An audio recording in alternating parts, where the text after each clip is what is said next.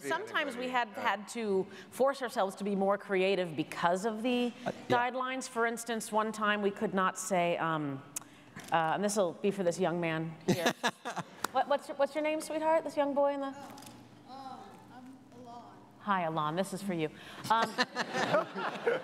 We wanted to talk about someone having a dirty Sanchez.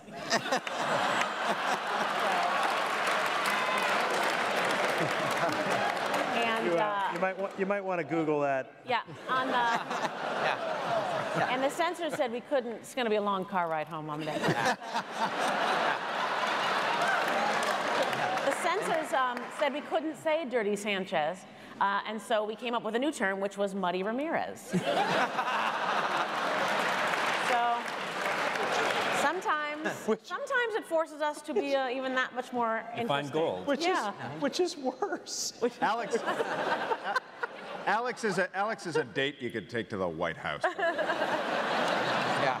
Date you can take to the White House. And when you find out what it is, make sure you're that kid that tells all the other kids at school. That's why we're here. You'll be cool. Yeah. I'm not sure I know what a dirty Sanchez is. Yeah, how about somebody back there? We haven't hit that area. Yes, that person already has the mic. How are y'all doing tonight, guys?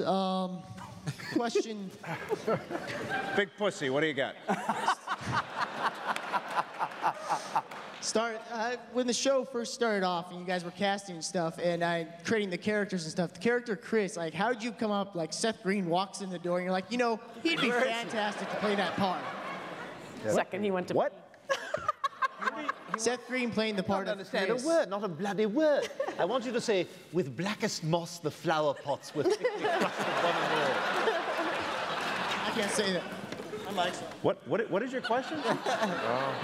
He wants to know where Chris got the, where Seth's got the voice for Chris Griffin, and the thing that's a drag. Let's great story, but he ain't here. He went to go pee. He had to go to the bathroom. All right. Well, He might still be wearing his Let me hold that. We'll help him tell it. Because that is a funny story. That is a good story. Okay. Yeah. I think it'd be funny if we wrap this up and left, and then That guy goes home so upset. Okay, couple more. How about way in the back? Yeah, that's right. Chrome Dome. I'm gonna yell at you now. Okay. I have a technical question. I hope it's not too boring. I'm just wondering when Family Guy is gonna go to 169. I've noticed that American Dad already did. Cleveland show is. At the beginning of next season, we're gonna finish out. It's basically from this to this. You know, it's like the letterbox thing. Full HD. Yeah. You people take television very seriously. How about this nice lady in the middle? Let Dirty Sanchez yes, with the red hair? Go ahead. Oh, I don't need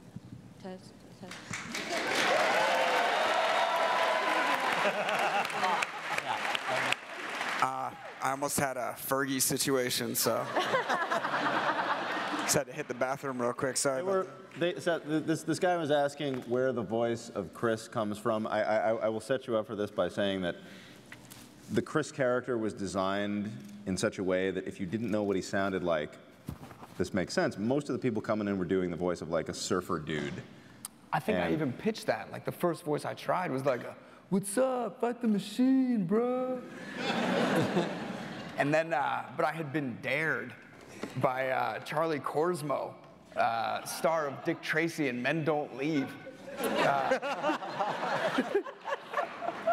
Charlie and I did a movie together, and we were doing press for it, and while we just started spitballing, like, "Oh, you remember how awesome Buffalo Bill was in Silence of the Lambs?" And it was like, "Oh, was she a great big fat person?"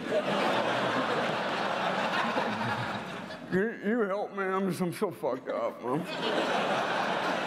I'm worrying you about a size 7, and we just thought that was so funny. We started putting that guy in different jobs. Like, what other jobs did that guy have? It just made us laugh. Like, what if Buffalo Bill was like the mic at Jack in the Box? Like, "Oh, so you just want a Pepsi with that? Do you want some ranch dressing with those chicken fingers?" And it just made us laugh. So I was like, now listen, this may be unorthodox, but I was thinking I'll try this. Fight the machine, you know? And all of a sudden they were like, oh, that's funny. Maybe make it younger and a little more weird. And I was like, oh, yeah, sweet. And I was stunned when I got the part, really shocked to have that job, and just so excited by it. So the voice of Chris is based on the sex offending murderer.